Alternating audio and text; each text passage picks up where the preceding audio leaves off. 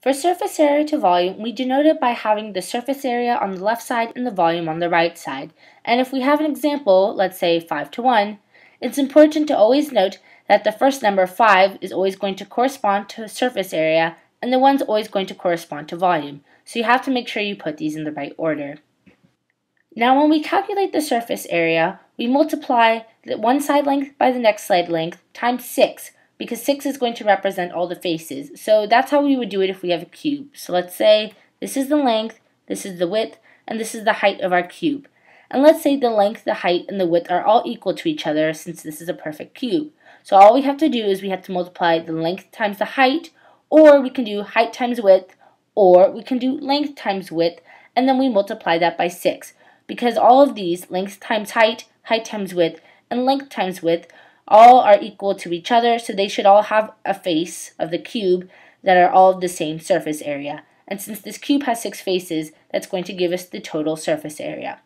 However, if we have a cube or a rectangle with different dimensions or different side lengths, so let's say this is 2, let's say this is 2, and this is 1, what we have to do is we have to figure out how many different faces there are of the different lengths and add them up together. So for example, we know that there's going to be 2 faces that are 2 by 2. So that's going to be 2 times 2, because this whole face is going to be, or is going to have an area of 4.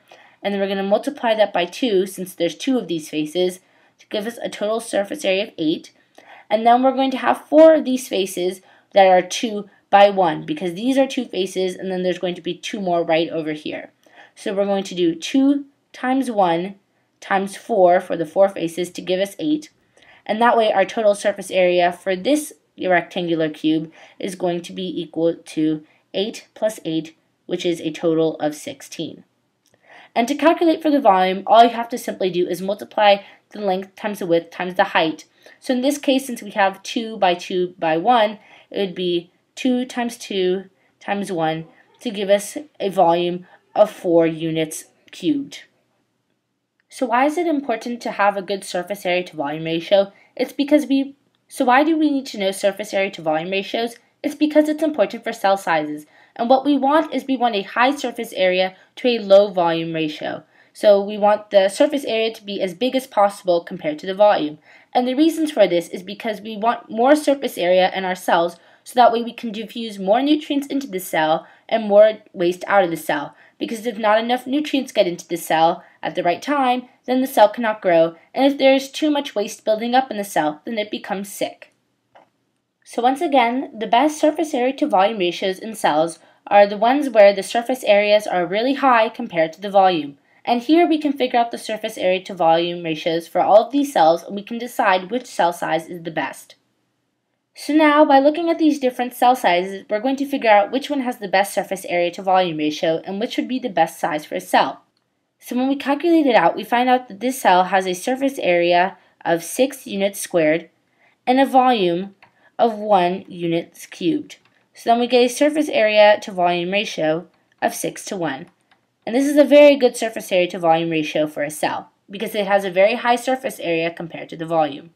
Next, for this cell, we find a surface area of 16 units cubed, and we find a volume of 16 units squared, and we find a volume of 4 units cubed. So then we get a surface area to volume ratio of 16 to 4, which can be simplified to 4 to 1. So it's not as high as we have it here for this cell, but it's still relatively high. And finally, for this last cell, we get a surface area of 24 units squared and a volume of 8 units cubed. So then our surface area to volume ratio here is going to be 24 to 8, which becomes simplified to 3 to 1. So therefore, this has the lowest surface area to volume ratio.